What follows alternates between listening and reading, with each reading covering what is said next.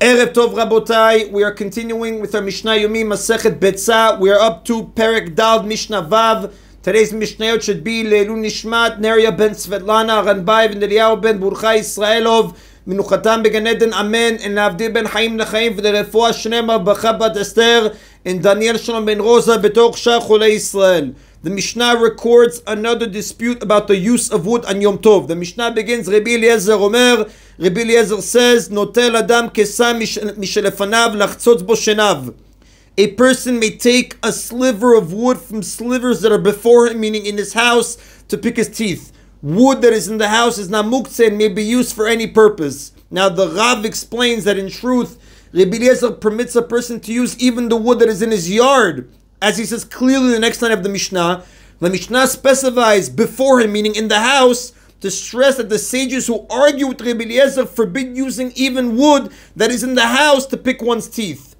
The Mishnah continues, gavev min chatzer umadlik. Moreover, he may even gather slivers of wood from his yard and light a fire with them or use them for any purpose. Shekol ma shebachatzer muchanu, because everything that is in the yard is considered prepared for Yom Tov use and is not muktzeh.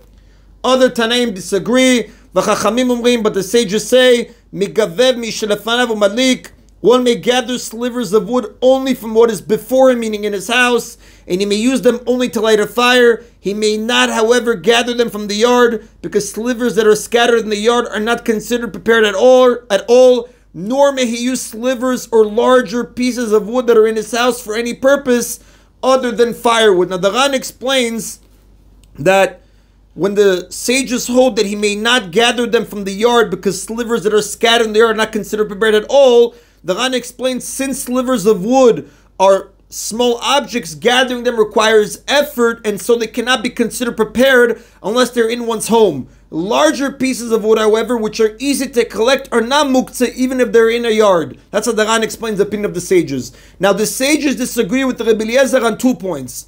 Rabbi Eliezer permits a person to gather slivers of wood from his yard and use them for any purpose, but the sages hold A, slivers of wood in one's yard are completely muktzeh and may not be used even to light a fire, and B, even slivers or large pieces of wood that are in one's house and have been prepared for use as firewood may be used only for that purpose.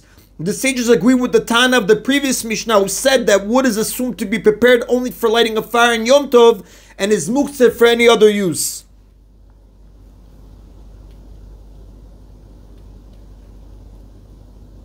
And the Rav does tell us, V'alacha kechachamim, the halacha follows the opinion of the sages. And that is in Rabotai of Mishnah Vav. Mishnah Zayin continues, although one may use fire in Yom to prepare food, he may not start a fire.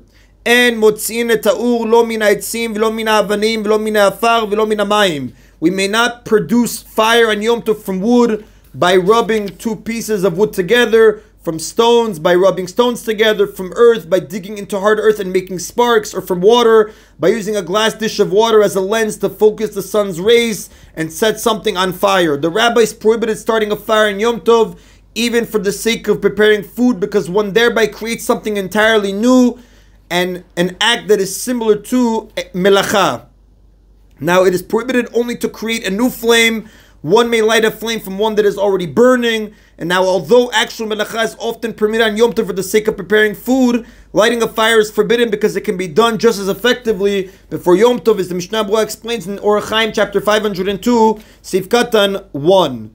Another fire-related activity that is forbidden on Yom Tov, ve'en melabenin et har'afim litzlot bahen, and we may not heat up new unused earthenware tiles in order to roast food on them, because the first time a tile is heated, it is strengthened by the fire and its manufacture is thereby completed. Now, making a utensil is forbidden on Yom Tov as taught in chapter 4, Mishnah 4. Included in this prohibition is performing the final step in the creation of a utensil, as in the case of our Mishnah, where one hardens tiles that have already been formed.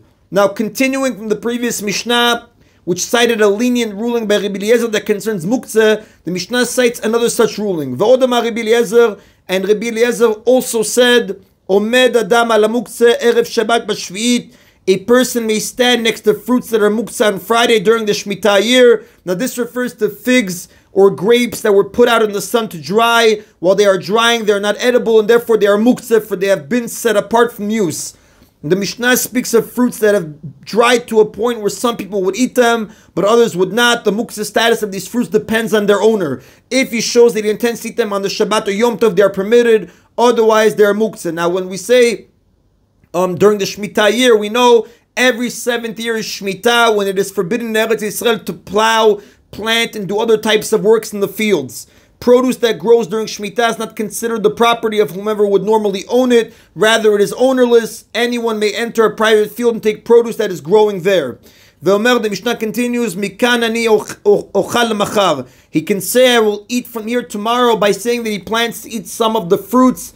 Even though he did not point any specific ones, he has prepared them, and so he is allowed to eat them on Shabbat. Produce that grows in Eretz Yisrael may not be eaten until certain portions like Terumah and Maaser have been separated from it. However, the obligation to separate Terumah and Maaser does not begin until the produce has been processed and is ready to be eaten. Therefore, someone who leaves fruits out to dry would not separate these portions from them until the drying process was completed, since he does not intend to eat them before then. This means that drying fruits may not be eaten on Shabbat, regardless of muktzeh concerns, since separating terumah and maaser is forbidden on Shabbat.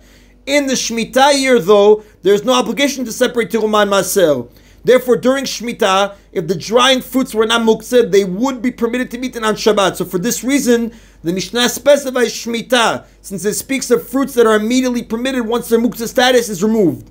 The same law applies in any other year to drying fruit from which terumah and maaser were separated before Shabbat. The sages, however, hold that this is not enough to remove their forbidden status. The sages say, Ad shirshom v'yomar mikan v'ad kan. The fruits are muktzeh unless he makes a mark on the specific ones that he plants to eat and says, I will eat from here to here.